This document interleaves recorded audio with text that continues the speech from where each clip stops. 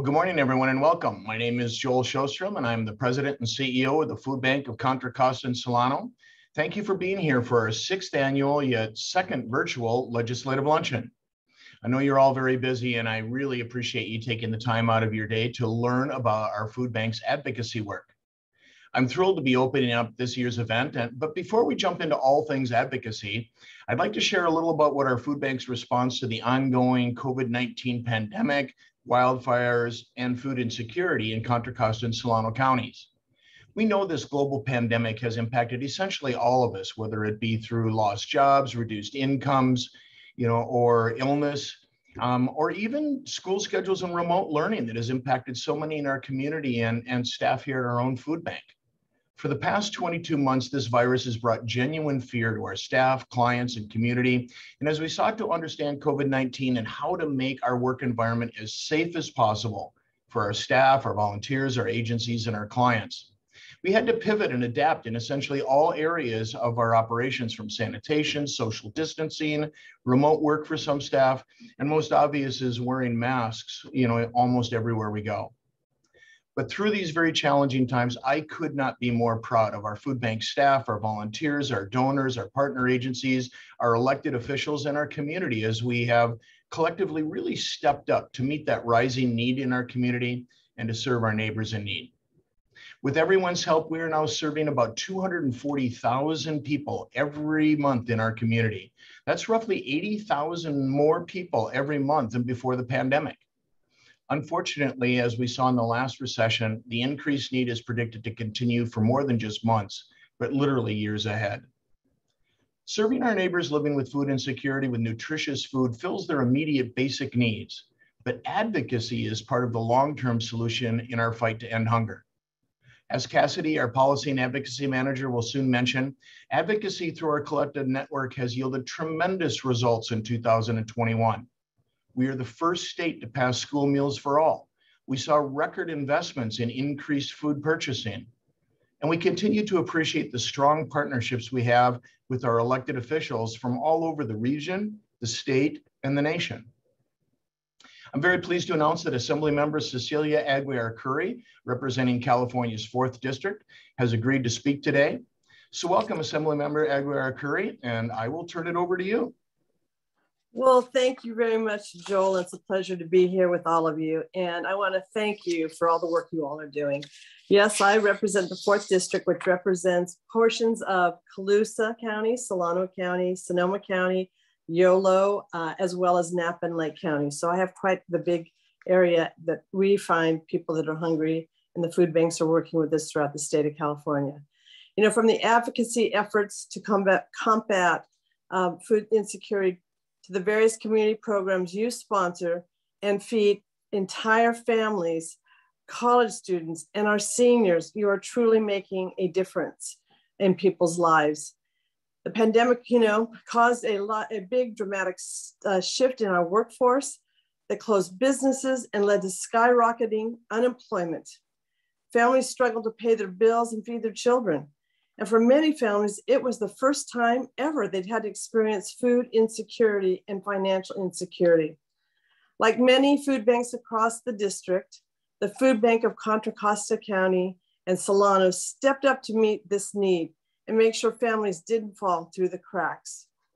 So thank you. Thank you for hosting this legislative luncheon. It is a wonderful time for us to come together and reflect on the progress that has been made in the anti-hunger movement, and to collectively re-energize for the new legislative cycle.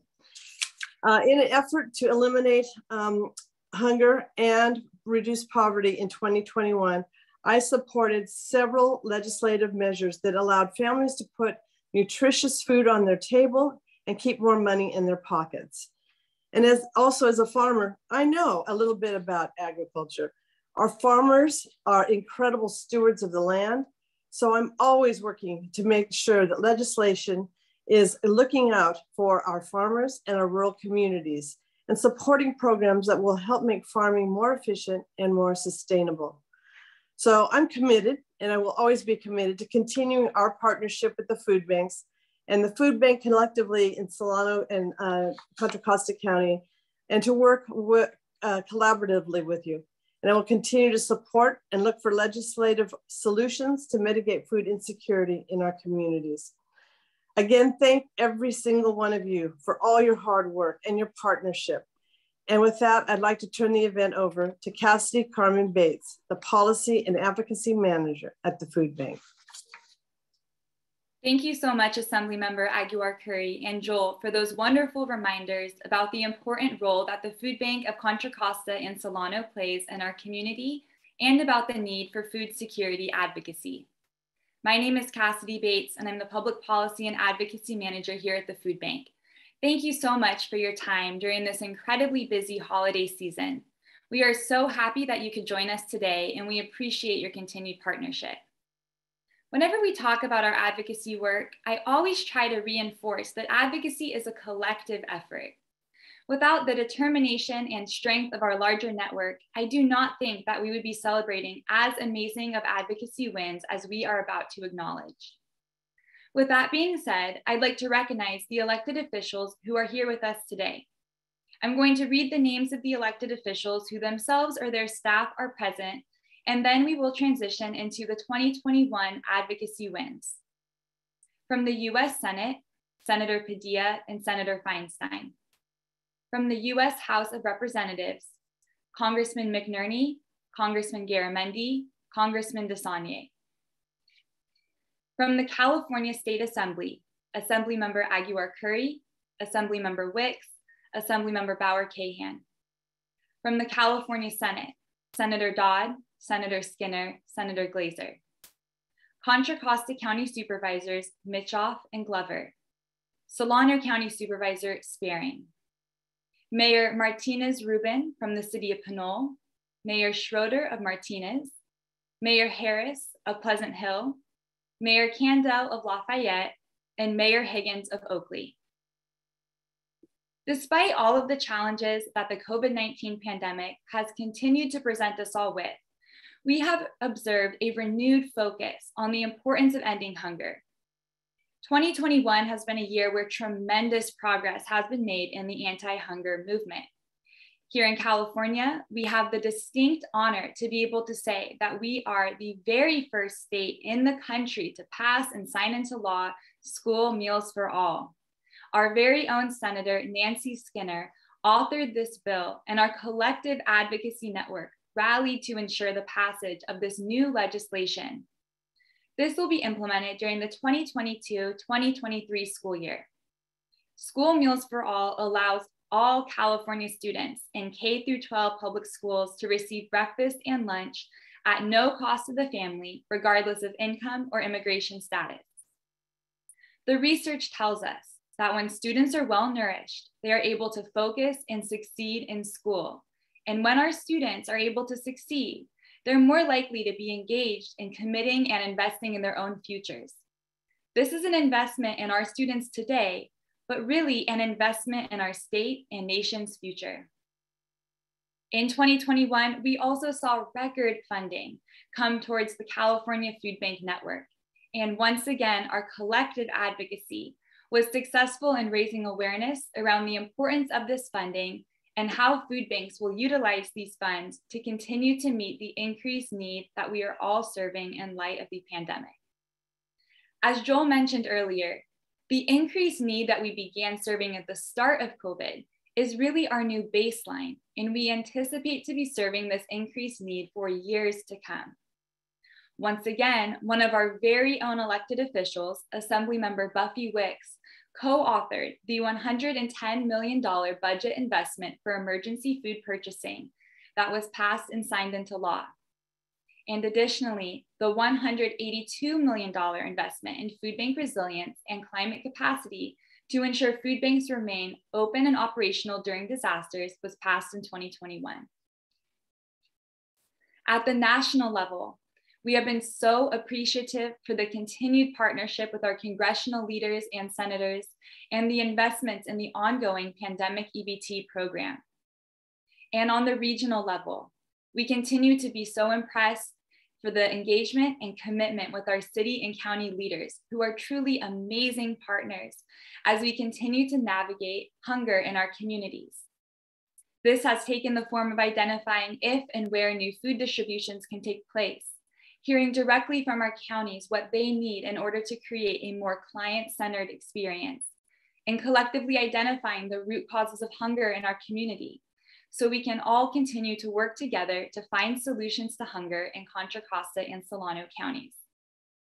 To put it another way, for those of you who may be better at math than I am, we achieved approximately an 85% success rate with our food bank policy agenda this year.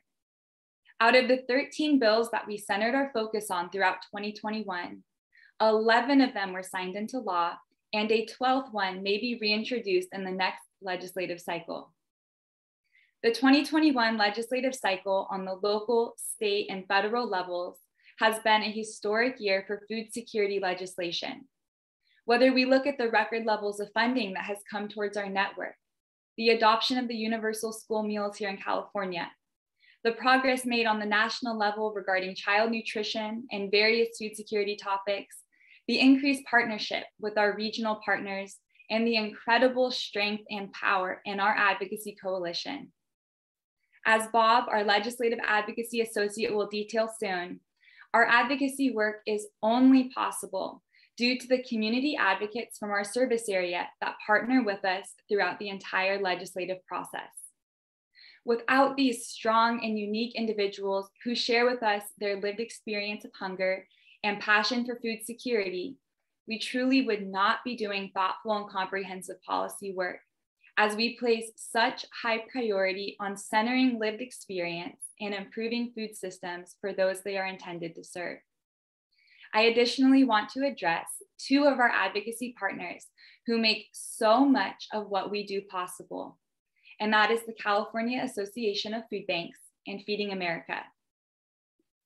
At this time, I would like to turn it over to Senator Steve Glazer, who represents the 7th District of California. Senator Glazer has been a longtime supporter of our mission here at the Food Bank of Contra Costa and Solano. One of our flagship advocacy programs, the Speaker Series, occurs each year between March and May, and Senator Glazer joined us at the Speaker Series graduation earlier this year, at probably one of the busiest times for California lawmakers as the state budget was being revised. But nonetheless, Senator Glazer joined our team and listened to each and every one of our advocates as they presented their hunger story, a 2-minute speech that they had prepared over the course of 6 weeks, detailing their passion for advocacy. The overwhelming response from our advocates was that Senator Glazer made them feel confident as they shared their stories publicly, and that they appreciated that he responded to each advocate individually. Senator Glazer planned to join us live today, but late last night was called into work with the governor at a press conference. He is disappointed to not be with us today, but he has been kind enough to record his message to us this morning. Senator, thank you for recognizing the work of the food bank and of our advocates. And with that, I would like to turn it over to our pre-recorded message from Senator Steve Glazer.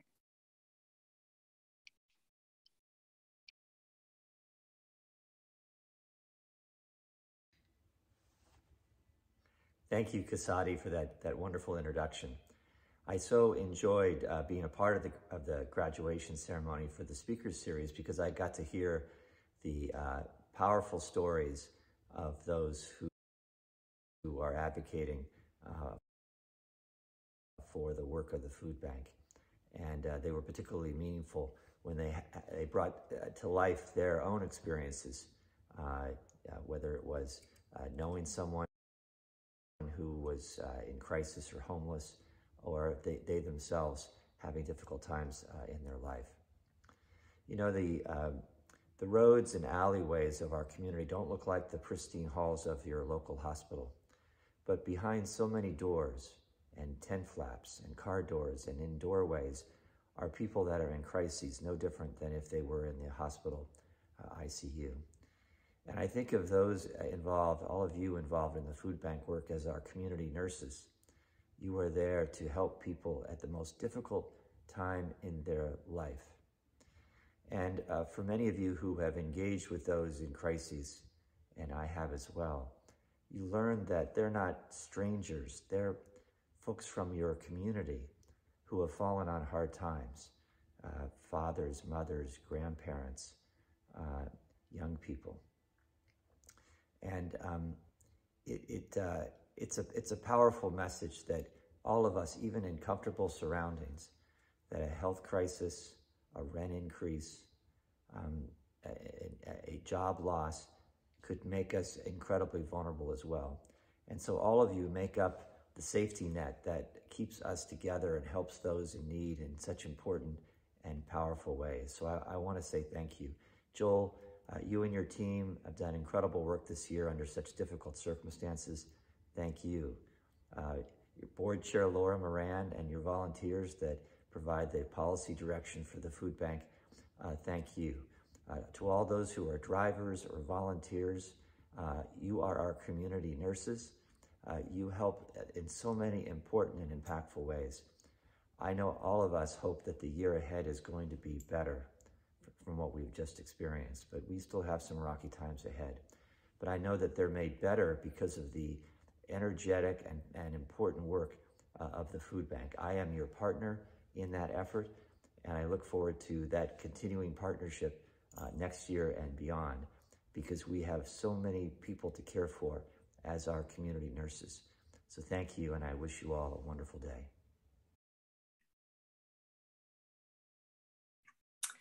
Thank you, Senator Glazer. My name is Laura Moran. This is my 6th year on the board of directors at the food bank and my 2nd year as chair of the board. And it's really been my privilege to serve.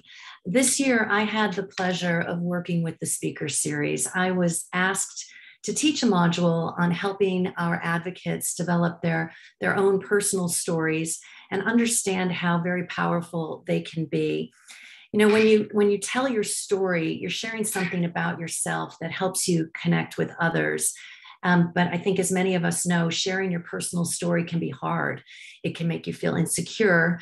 And it's truly an act of vulnerability, one that requires allowing yourself to be seen by others. And when you do that, you see that your story is not your weakness, it's actually your strength. And it has the power to change perceptions. In working with our advocates, I was truly moved, not only by the lived experience that they have had related to food insecurity, but even more so by their courage in sharing these stories and letting themselves be vulnerable. In fact, I was so impressed with these individuals and their commitment to fighting hunger that I stayed on and participated as a coach through the rest of the program. And I'm really, really proud of each and every one of them. 3 of these impressive advocates are here today on our panel. The first is Keva Dean. Keva has been very involved in numerous Bay Area ministries and community organizations. She's worked as a social worker, a family development worker, an advocate, and a fundraiser. Our second is Jenny Berten. Jenny is a nurse at St. Mary's College and a community health advocate. You'll see she's a hunger fighter who believes that all college students should have healthy meals to help them succeed. And last but not least is Christina Loyola Cabral. Tina is the dining room manager for Loaves and Fishes in Antioch, and she's been involved with our food bank for the past 3 years after graduating from the 2018 speaker series. And you'll see she gets great joy from knowing that she can make a difference in the lives of others. So it's a really great group of people that we have on this panel today. And with that, I will hand it over to Bob Rilling-Smith. He is the Legislative Advocacy Associate at our food bank. He's also the moderator for the Community Advocate panel today. Thank you. Thank you, Laura. Good morning, everyone. As Laura mentioned, I'm Bob Rilling-Smith, the food bank's Legislative Advocacy Associate. I'm excited to turn towards the panel discussion portion of our event. Today, we have 3 fantastic community advocates from our speaker series and community advocacy partnership programs. These 2 programs really represent the backbone of our advocacy efforts here at the food bank and inform so much of what we do. Today, we are grateful to have Jenny, Keva, and Tina.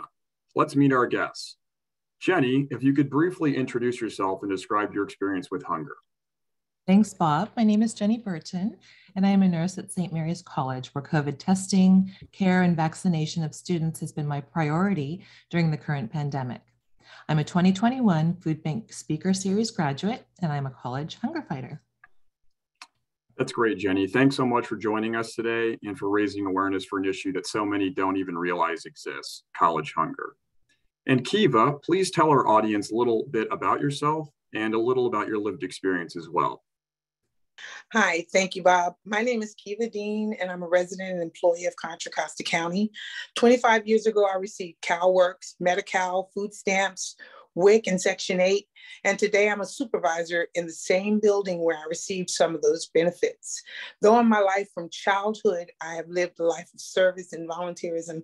Since I've graduated from the Contra Costa Solano County Food Bank Speaker Series, I've delved more into advocacy because I believe my voice can be the voice of many. Thanks, Keva, and thanks so much for not only being with us today, but for being such a powerful community advocate. And last, but certainly not least, Tina, please introduce yourself and tell us just a little bit about your background with hunger.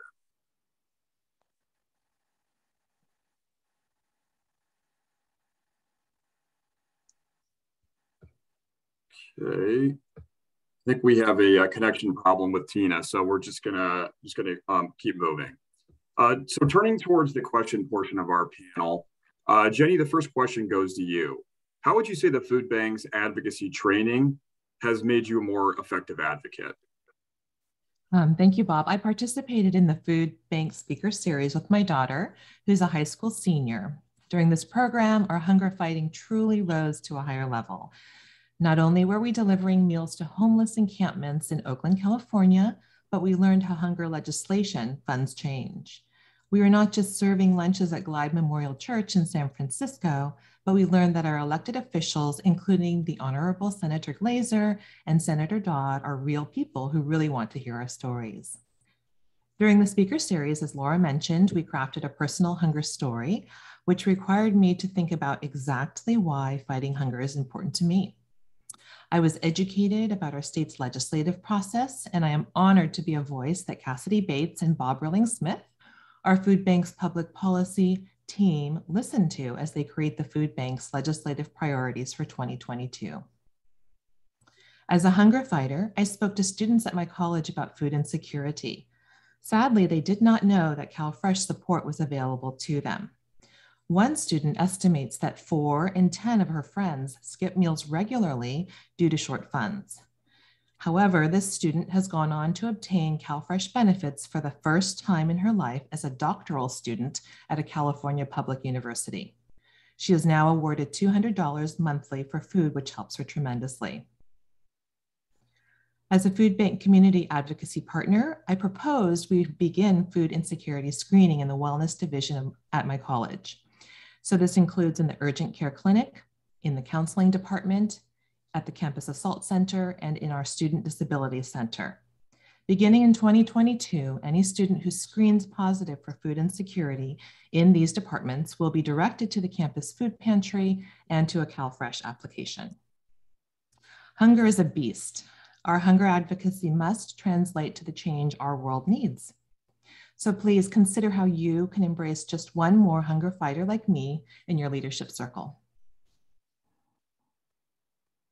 Great, Jenny. Thanks so much. We're so lucky to have you as a partner with us and so proud of all the work that you do. It really is impressive. I know as a former college student myself, college hunger is one of those aspects of hunger that often goes overlooked. And there's kind of this misperception that college students should be hungry or have a poor diet, but the consequences of that misperception really are vast.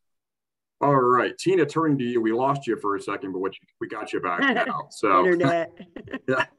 Don't worry about it.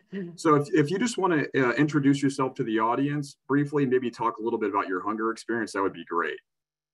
I'm Christina Loyola Cabral. I'm the dining room manager for Loaves and Fishes of Contra Costa County in Antioch. I am a graduate of the speaker series. I've been in the speaker series for about 3 years, and the last 2 years I've been a peer mentor. Perfect, Tina. Thank you so much. And we're really grateful to have your experience with us here today. Thank you. All right. Keva, excuse me, turning to you. How would you say you've applied your advocacy skills in practice? Thank you, Bob. I've had several opportunities to apply my skills. Immediately upon graduation, I presented my hunger story during the Hunger Week to advocate for Senate and Assembly bills addressing hunger for children in primary and secondary schools.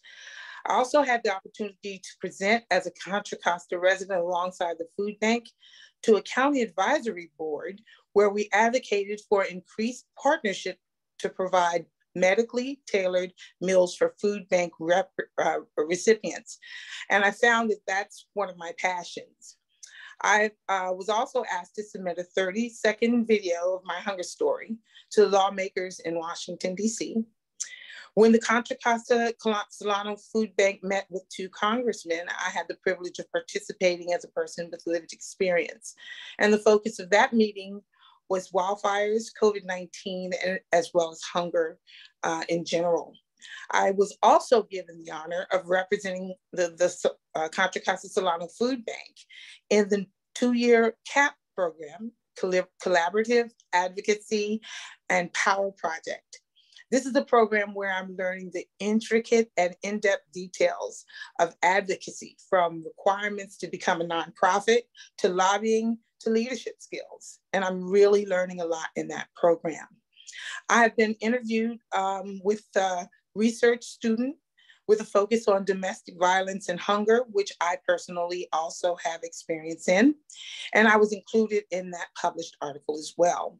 The skills that I have learned have helped me to work better with the CBOs, such as the Contra Costa Continuum of Care Council on Homelessness and other CBOs that I work with, as well as working with my clients on my job. I hope that by attending this forum, you will be inspired to continue your work to end and fight hunger in Contra Costa County and farther. Keva, thank you so much for sharing. You really are a leader in terms of advocacy here in our community. The sheer volume of your advocacy work that you are taking on is so impressive. Our community is so lucky to have your voice at the table. Thank you, Bob.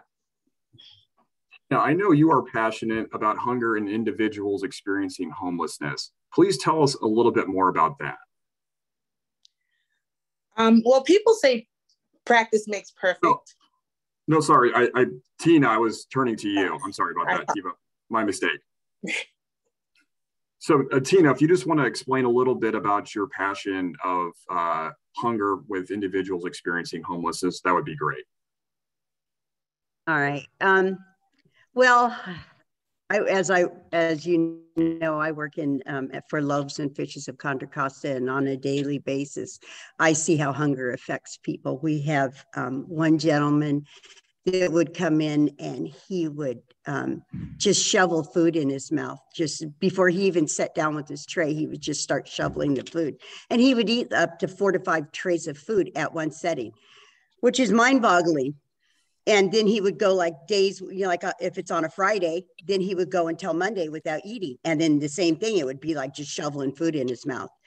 Also, I've seen instances where I was incarcerated in West County, and there was a woman who was homeless. And while she was in West County, she was able to eat, and she was warm. And when it came time for her release, she didn't want to go. They actually had to drag this woman out, kicking and screaming, because she had nowhere to go and no food. 2 days later, she was back. She got busted for stealing food at the store. And I advocated for a year and a half ago for a bill that would allow people, as you're getting out of incarceration, to have a card. That way you're not deal, you know, recidivism at its finest. And I talked to a friend about it, and she said, you know, Tina, it's easier to find someone to get you high than it is to find someone to feed you a meal. And I just thought that's terrible. It shouldn't be like that. That bill was passed, by the way. So people, when they get out of jail now, they are given a SNAP benefits card, which is cool. Thanks, Tina. It's great that people like yourself take such an effort to address such a vulnerable segment of our population, the formerly incarcerated. By doing so, not only helps people directly, but to your point, also contributes to the safety of our community.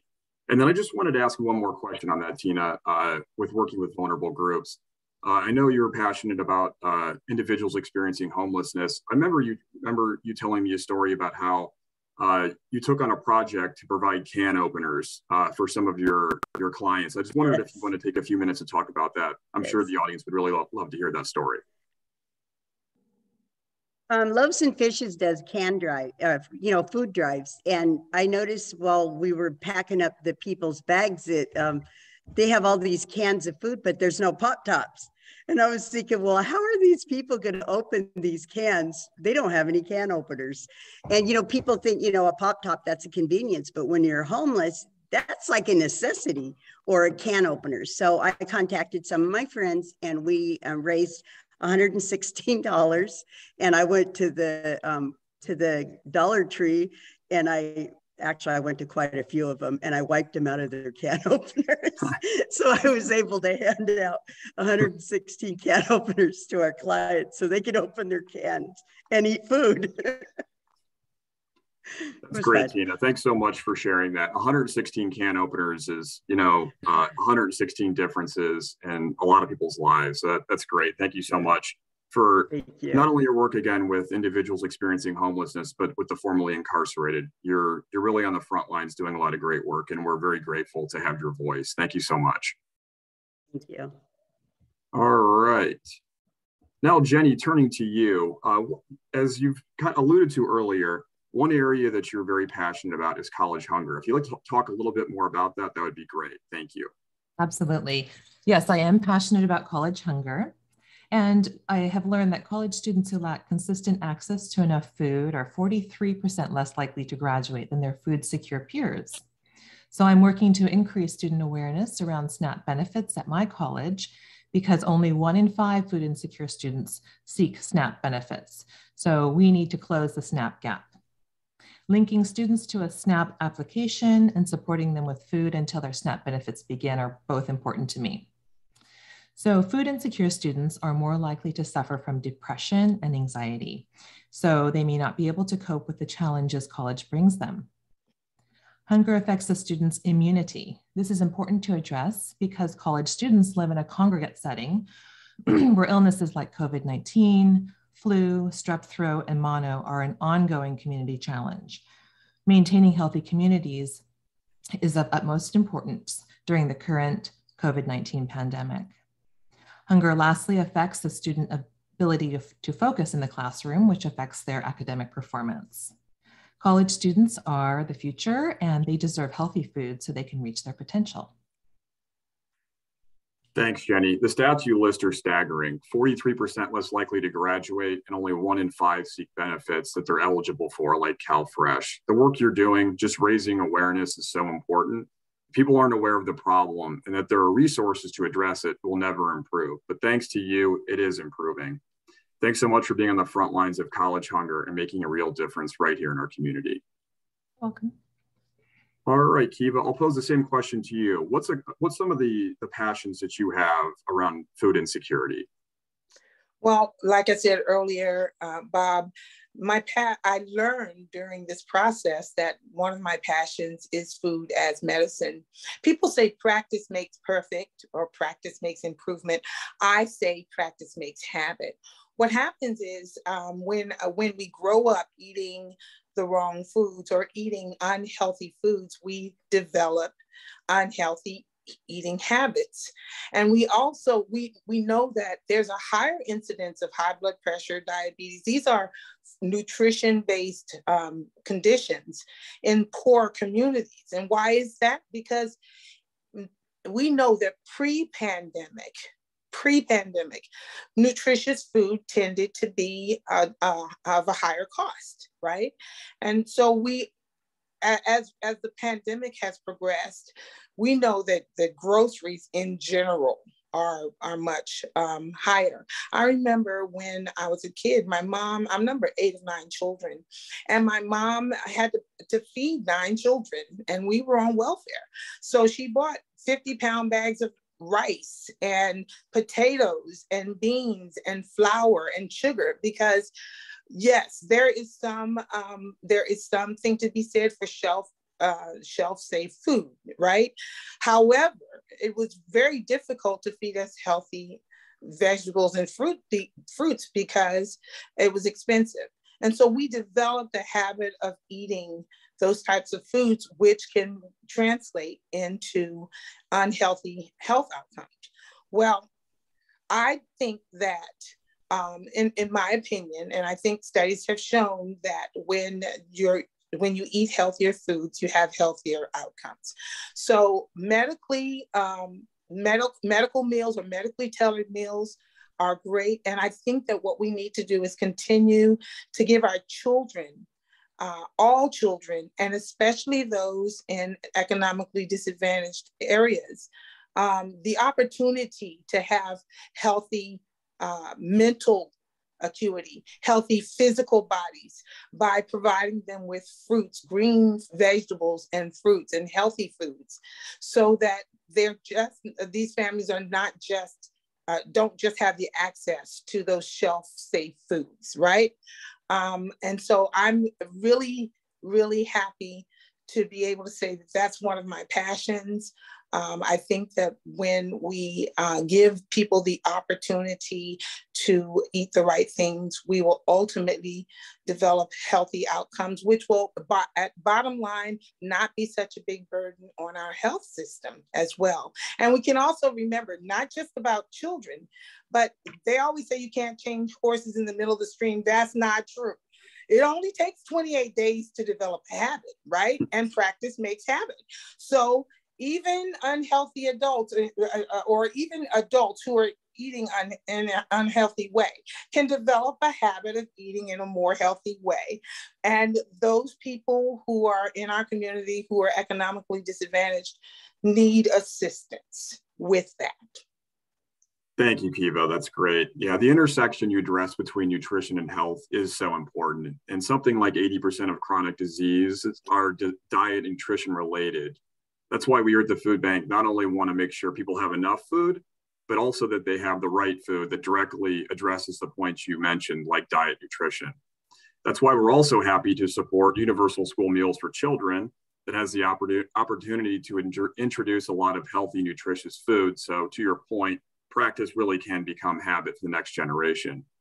And we're also happy to support, also, as you mentioned, Food is Medicine, which directly targets that intersection between diet and overall health. Thanks again, Keva. You're welcome.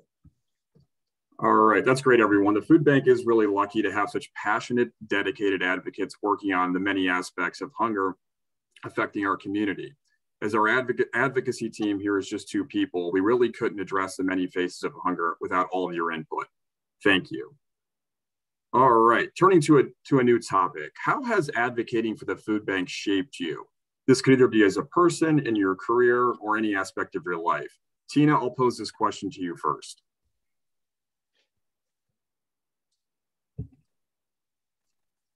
How has it shaped me? Let me think. In many ways. I think it's given me more confidence, and it's made me realize that my voice is powerful and that I can make change. Just a lot more confidence, I think. That's great. And more empathy too. Oh, sorry. More empathy, because I get to see like the big picture now, not just like my homeless people, but I get to see students going hungry, little kid. Well, I was a little kid growing up hungry too, but you know, the big picture of hunger and what it does, and it's not a good thing. Food is a human right. Yeah, I agree with that, and I've had the same experience too, just in terms of noticing those different aspects of hunger, like you mentioned. Mm-hmm. They really are. That by working with all of us together, you really do develop empathy for all the people who are experiencing hunger. It's great, Tina. Jenny, I'll pose the same question to you. What are your thoughts? Well, Bob, like Tina, the opportunities I have had as a volunteer advocate have really given me confidence I need to continue forward with my advocacy journey as well. I never imagined I would sit face to face with an elected official, sharing my personal experiences and making a legislative ask. I feel so empowered to be part of the hunger solution, and I have grown professionally tremendously in this program. So I truly believe that all professionals can advocate for food security in their circles. Thank you, Jenny. That's great. And then Keva, lastly to you. I agree with both Jenny and Tina that has given me confidence and courage. Because again, like Jenny said, I never thought I'd be sitting across the table from legislators advocating. I never thought that what I had to say was any worth. And what I've learned, please forgive me, what I've learned during this process is that my voice is the voice of many. And if I open my mouth, I can make a difference for people who've had similar experiences for me. And that's what, again, because of my childhood and my life, that's what I've always wanted to do, serve and volunteer. And so I'm making the advocacy part of it is making a big difference, not just in my life, but in the lives of those who are touched by what I have to say. Thanks, Keva. And thanks to all three of you for all of the advocacy work that you do. It really, again, not to belabor the point, but it really does allow us to do all the things that we do on the advocacy effort. And we're glad that you've been able to take some of the advocacy skills and apply it in your own lives too. That's fantastic. All right, all the time we had for today's panel. I thank everyone so much for joining us today. You were excellent. And again, I just want to extend the Food Bank's heartfelt appreciation for taking time out of your busy lives to help your community and share your experiences today.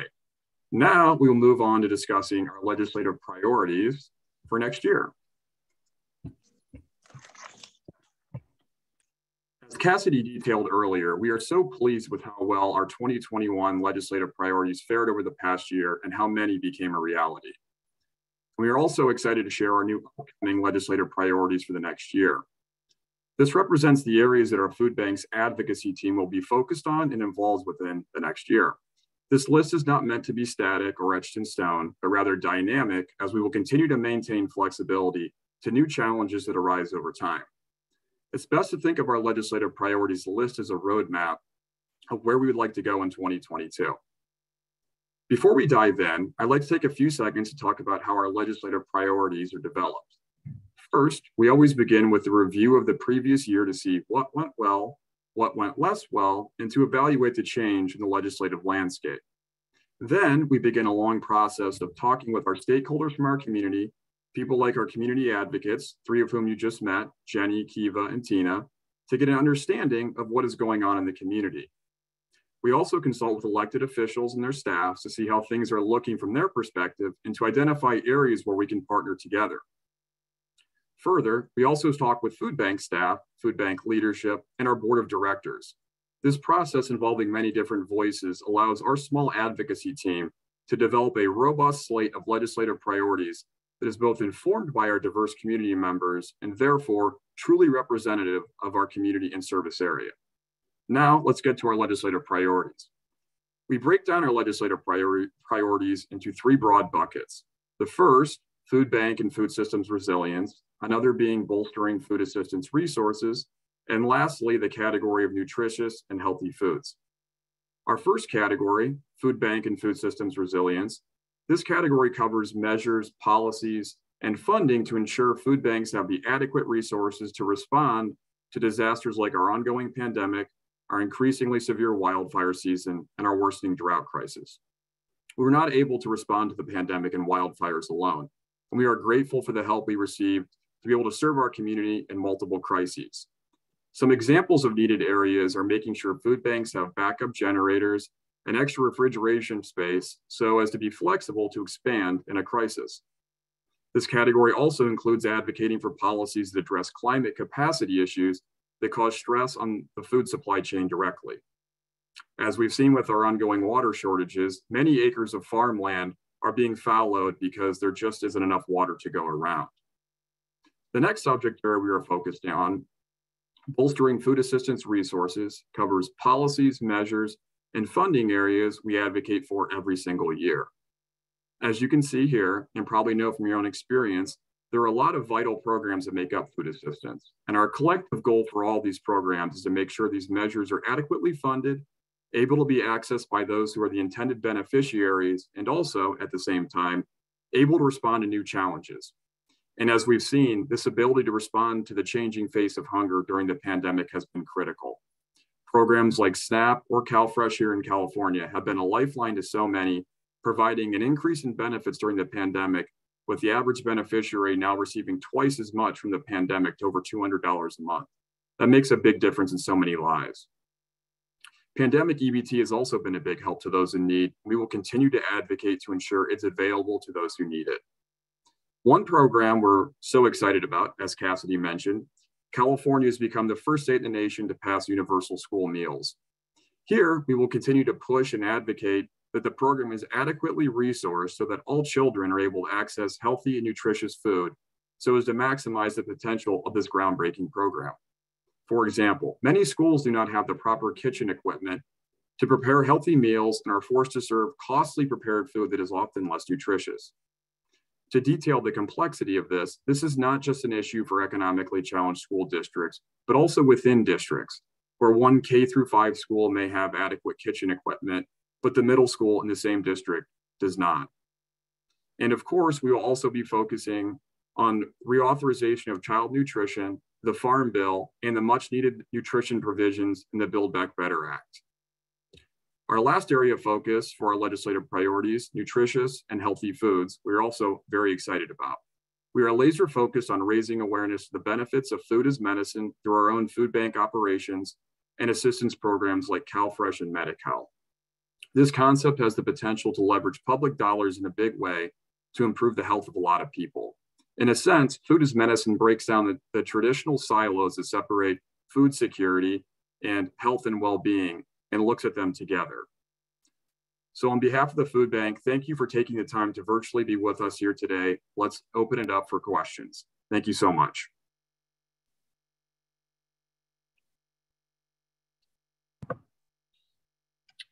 Hi, I'm Ilana. I'm in the background here, and I'm going to be distributing some questions out to our food bank staff. We've been receiving some questions through the question and answer, through the chat, and privately. So we will get to as many as we possibly can. But I did want to let everybody know that we will be sending out the information to reach out to the community advocates. So if you have any questions specifically for Jenny, Keva, or Tina, you will be able to speak with them separately. So thank you all so much for being here. And I'm going to get started with the first question here, which is, how has COVID changed food bank operations? I can take at least part of that in that, as we said earlier, the significant increase in need in our community has really forced our food bank, our partners, agencies to really pivot, to overuse the term, and scale up. And so we were able to do that successfully over the last 18 months through a number of avenues. One is that we provided the supplemental food emergency food boxes that were a quick way for us to scale up and get a lot more food out into the community to those 80,000 to 100,000 more people every month. And our volunteers helped us box about 10,000 of those every single week, and we were able to get those out. We were able to get the National Guard actually to come with us, and I met a couple of the guardsmen yesterday who are still with us. But 18 months later, we had 20 to 25 National Guardsmen at the beginning. We're down to 2 or 3 right now, but they have been such a blessing in helping us scale up to what we needed to do. Some of the drive-through distributions that you saw. So we didn't necessarily make that up, but jumped on and found that an incredible way for us to ramp up and safely distribute a lot more food to a lot more people. And the need is not dropping, as we just about 6 or 8 weeks ago set a new drive-through record in Solano Middle School with 303 cars served in 1 hour. So on the one side, I was very proud of the efficiency in getting not just supplemental food, but dairy and produce out into those distributions. But the need is still strong. So we've had to pivot in a lot of ways. And I've just, again, continue to be so pleased with our volunteers, our donors, our elected officials in helping us do that. Thanks, Joel. There's a follow-up question here that's asking, how much food does the food bank distribute?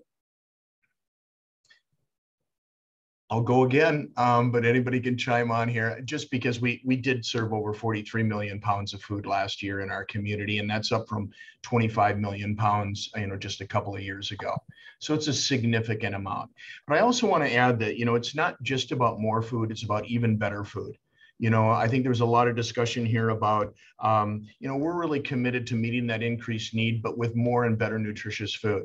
Keva, I think said it really well, is that, it's really, we need to have those nutritious food. And sometimes it's the produce and the dairy and the proteins that are the most expensive. So we're really committed to expanding not just the amount of food, but the quality of the food and the nutritional value focus in food as medicine, on increasing produce, dairy, and proteins in our distributions. Thank you. Okay, we have a question here about what legislation is the food bank supporting on a national level? Yeah, that's a great question. I'll start with that. And then Bob, if you have anything to add. As Bob mentioned, in 2022, we're really interested in continuing a lot of what us and our network really aim to work on this year. So whether that's through the Build Back Better or the different, COVID stimulus packages we've seen, we really have a focus on child nutrition. There are talks of, similar to what we've done here in California with School Meals for All, there's legislation on the federal level to make that program established nationwide. We also want to be proactive, as proactive as we can be, in different food security and agricultural topics to make sure that we are really able to continue serving our community when there are things like drought and wildfire and COVID. So looking at all of those legislative and funding opportunities. Bob, anything I missed? Yeah, I guess I would just echo much of what you said. And then also to piggyback on what Joel was just speaking about, of how the need is still there, and how in the last few months there's been a lot of provisions that have helped a lot of our neighbors in need been pulled out of the system, which is causing a lot of the need still to either maintain this not good high level or actually increase. So we'll also be advocating for a lot of policies that hopefully will start to beat back these elevated numbers that we're seeing every day at our distributions. Absolutely. And that reminds me, there's probably many of you on the call who are familiar with this, but during COVID, we've actually seen the benefit amount of programs like CalFresh, known as SNAP nationwide, be increased to record high levels. But what we've seen when that's happened is that clients are saying they've been able to adequately purchase enough food for them and their families, and even nutritious food. And that's truly the goal of those programs. So we've been really fortunate to see the rollout of Pandemic EBT, which was a program rolled out for students, children, and these higher benefit amounts. So we will see how those continue as we, move into this next year of COVID. Thank you. Yeah, and I think with I was just listening to the news this morning, and they're talking about how the child tax credit in January might expire. So a lot of these things, I think our advocacy team and our advocates as a whole have to keep talking, because these aren't forever solutions, and we need some of them to be forever solutions. Yeah, thank you, Kim, for mentioning that too on the child tax credit, as it will, at least for the month of January, be suspended. So that's going to be an immediate reduction in a lot of our neighbors in need and the funds and resources that they have. Thank you for bringing that up. In addition to children, we also have a question here in the chat regarding what the food bank is doing to support senior-focused legislation. That's a great question. Bob, do you want to start, or do you want me to take this one? If you want to jump in, I'll go. So I think that, I think you're right. I saw in the chat, seniors are a very, how was it worded? A fast growing segment of the population. And I think that's absolutely right. In all of the different populations and demographics that we support in our legislative agenda, we really want to look at how different populations are being disproportionately impacted, because there is not one size fits all when it comes to a solution or an approach to fight food insecurity with the population. With seniors specifically, we know that they're more vulnerable when it comes to COVID. So the food bank has done things from an operational standpoint, like drive-through distributions, which might have made many seniors in the community feel safer, leaving home to not have any contact whatsoever. When they come to get food, they're able to just open their trunk and a food bank volunteer or staff member puts that food box directly into their car. Specifically on the legislative front, like Bob said, we are looking at in the new year some very exciting pilot programs that would look at sort of a union between Medi-Cal and CalFresh. So seeing if individuals who are on those different state insurance programs are able to receive and purchase healthier food that might be medically tailored through participation in that program as well. Yeah, just to add one last thing, and to echo what you just said again, Cassidie, food is medicine has the chance to really, to your point, Cassidie, each program doesn't necessarily just impact one segment of the population, but food is medicine that really has the opportunity to really benefit our elderly community specifically. And I will mention just, I think that'll be our last question, but I will mention on that topic, we have, like I've mentioned, an amazing advocacy coalition and network, and there are many members of our network who are very engaged in SSI and other statewide movements that really help lift our seniors. They really want to make a point of, recognizing that many of our seniors are on a very fixed income. We are in one of the most expensive regions of the country, and that seniors who are on those fixed incomes, whether it be supplemental income, whether it be CalFresh, that we are taking care of them and understanding their day-to-day needs. So if the food bank can help seniors make each month a little easier, that's a goal that we have. All right, with that, I think that will be our last question. I want to thank everyone so much for taking the time to be here. We know the holidays are always busy. Thank you so very much. If you have any remaining questions, we will be sending out a follow-up email with all of the contact information for all of our speakers today, and it will also include a recording of today's event. Thank you so much and happy holidays.